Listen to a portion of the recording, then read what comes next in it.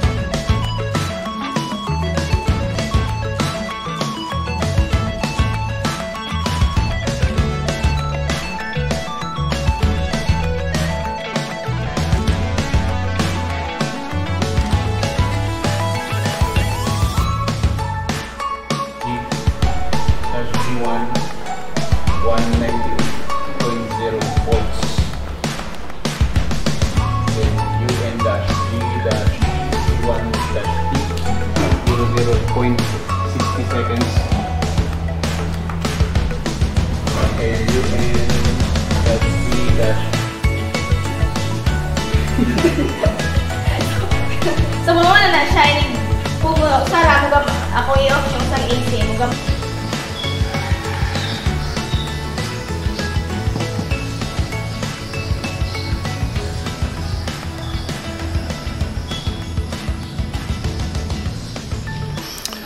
Okay, so it is now 6 p.m. I'm wrapping up the gym out here, and as of right now, you can tell by looking at the atmosphere in the background, the sun is gone down for the most part. It's behind the mountains. A little bit of clouds, but it was sunny pretty much all day. I hope this comes out clear because it's actually a little dark. But yeah, the light is still green, so we're still producing more power than I'm using. Again, I don't have a lot on. I get the kitchen light on, coffee pot, one air conditioner. So I mean, there's not a lot running, but either way, I'm comfortable saying that with almost everything running at 7 a.m., I'm not using nearly what I have available. And at 6 p.m., for what we're doing, we're not using anywhere near that amount of power as well. So I mean, by 7 p.m. that'll definitely change. I'm gonna have to check it tomorrow morning because I mean the sun comes up at 5:20, so I'm guessing I'm starting to build power, you know, close to 6. But when I've been checking it at around 7, we're doing really good. We are still taking zero consumption. Morning, everyone. All right, I think this is a very good example. It is now 7:22 a.m. I just came outside because the sun just broke through the clouds the last 2 days that we had the solar. It was very cloudy. That being said, I still wanted to test the solar each day with all the clouds, but today is a good example because it's very sunny, but it's only 7 a.m. So as you can see with the angle of the sun, it's out, but it's, you know, it's barely out. So it's at a very strong angle coming down at the house. So let's see how the solar is doing already at, you know, a very early time. Like I said, it's 7:22, but at least it's sunny, so we can get a good idea. All right, so that is good. As of right now, like I said, it's only 7:20 a.m. We have 2 air conditioners running and a few small items, nothing too crazy. And either way, we are still overpowering the house. So as of right now, we're already not pulling from the meter whatsoever, and we're making excessive power. So that's a good thing because it's only 7:20 in the morning. It's supposed to be sunny all day, so it should be an excellent day. Even the last couple days with all the clouds, because the unit is overpowered, we were fine regardless, but I wanted to get a good idea in the sun because it's going to make a big difference, of course.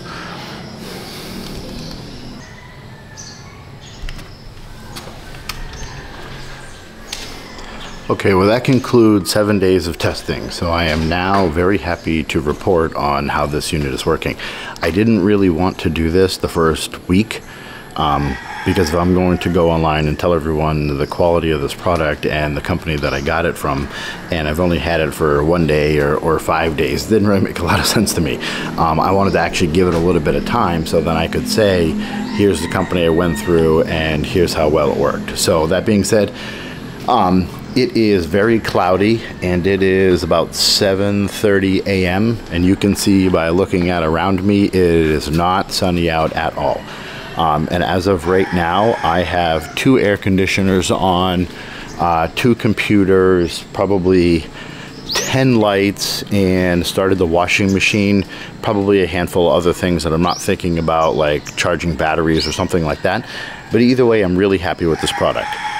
Again, it's only been a week, so I'd like to do this after 90 days, but everyone's asking me a lot of questions, and I didn't want to be one of those guys saying, oh, I bought this, here's the company name, it's working great, everyone should have it, and I've only had it for 1 day. But anyways, again, it's very cloudy out. It was raining most of the night, and I'm using 0 power consumption from the meter. So the sun, just the solar panels alone, are supporting 2 air conditioners and everything else running in the house. And again, it's only 7:30 in the morning, so the sun is not at a strong angle. Not that I can even see the sun, but I'm still getting more than enough power that I need. So I'm very happy with this unit. So I went with DPX Solar out of Dumaguete. So I looked at a few different companies, and there was quite a few that I did like, but it was really important to me that I was able to find a company that, one, could get to me for repair purposes or maintenance. I found some good quality companies out of Cebu and Manila, of course, but then if I have a problem where I need to upgrade or downsize, I can't picture that ever happening, can they get to me? You know, if I'm having a problem, something's broken, if I need maintenance, whatever it is, if I'm going through a company on a completely different island, how fast are they able to support me? Which was a big factor for my decision. So that being said, I went with DPX Solar. They had excellent reviews. I really liked their pricing. They had good quality equipment, and I went with a 5 kilowatt system, which, running my calculations and theirs as well, I didn't need a 3. The 3 kilowatt would fully support the house. I believe, well, it was actually a little bit less than that, but I didn't want to save a little bit of money up front and then have an electric bill down the road if we upgrade or we add on, or, you know, who knows what. I'd rather overpower the system. So I went with a 5 kilowatt system. So their solar panels, I will put the links for their Facebook page and their website in the description. And their solar panels are 460 watts, and it came with 11 of them. So when you do the math, that was, what is it, 5,060 watts or 5,060 watts, which was great. So on top of that, I think I know I already said this, but I don't know if it would be in the video. Because they were delayed a little bit because of shipping and getting the 5 kilowatt system in stock, they upgraded my kit. They were able to get the 6 kilowatt system on time, so they upgraded my kit. So I still have the solar panels for a little over 5,000, but the inverter is set up for 6. So they told me right away when they were installing it and I saw it, I was very happy that I could instantly add on 1 or 2 more solar panels. Now granted, even the height of our consumption, I haven't used half of what I have available. So as far as, do I want to buy 2 more solar panels right now? No. I mean, I'm already on average making 2,000 watts per day more than I need. So I don't see a big purpose in buying 2 more 460 watt solar panels, and then I would have close to another 1,000 watts. But in the future, that's great. I'm very happy with the customer service. Every time I asked them a question, they were very responsive. They got back to every one of my emails or phone calls. I really like their pricing, and again, they have really good quality equipment. So if you look at the specs for their systems, they sell all the 3 that you would want to buy. And when I say that, I'm not going to get into all the details for solar packages, but you have on-grid, you have off-grid, and you have hybrid. So you're going to make a decision based off of your location and what you want to spend. On-grid is the most popular. Off-grid is great for locations that cannot get electricity at all. And then of course you have hybrid, which is going to be the most expensive, but it's very, very convenient and nice to have. So for me, we went with a 5 kilowatt on-grid because I have a very large backup generator. So for the, let's say, average 2 days a year, we have brownouts over here, and that is the average for this area for the last 5 years. We can turn on the generator. So it didn't make sense to me to spend a couple additional thousands of dollars to buy the hybrid system and have the batteries for the 2 times a year I would really need it. Over here they have net metering. So you put in for the paperwork and you apply for net metering, and then what happens is during the day I'm making twice as much power as I need, and then the energy consumption that I would be using at night, they are then paying you back on because they're purchasing the overage during the day. And then at the end of the month, you end up not having a bill. So I'll apply for the paperwork after 90 days because I want to see how much we're saving in the process. In the net metering, you have to pay for the paperwork. So I want to make sure that it's going to make sense. When I did the math, it's going to make sense, but I don't like to just guess. So it's not going to kill me to pay an electric bill for 90 days, especially when it's going to be less than half the price. I'll just, you know, deal with that 90 days from now. It's not a big deal. My electric bill will still, like I said, be half of what I was expecting it to be. So yeah, again, I'm really happy with the system, really happy with the quality of it. Great guys. They stayed late every night and worked, got it all handled, and they upgraded my kit. They put everything where we wanted it. Very professional, very happy with them. And yeah, again, there's 3 different types of systems. Everyone wants a different one, so everyone has a different opinion on what you should have. As far as return on investment, I got a very good price for the on-grid kit. So for me to almost double the cost or add quite a bit for the batteries, it didn't make sense when they're going to buy the overage and I have a backup generator. It didn't make sense to me.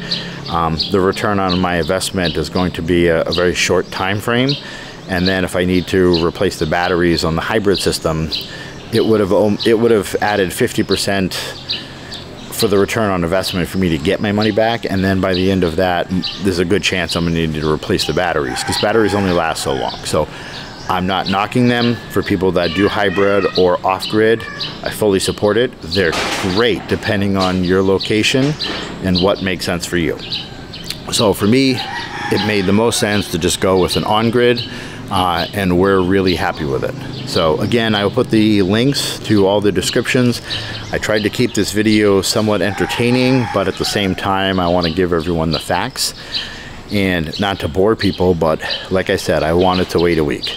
I didn't want to be one of those YouTubers that had it installed and I throw up a video that day or the next day and I'm promoting a company for a $2,500 to $10,000 or $15,000 investment and I've used them for a day. I wanted to wait a week, hasn't broken down. I've called them twice with questions. They answered, they gave me the response I wanted. I asked them about buying additional equipment. They're very responsive, so I'm comfortable working with them, which is why I'm putting it in the video. So anyways, thank you for watching and plenty more videos to come, and I will have the next ones a lot more entertaining because this one is more factual and information based than, you know, what I care to be doing all the time. But anyways, let me know if you have any questions and I will try to get back to you. I'm sure I will because I pretty much respond to everyone. So thank you.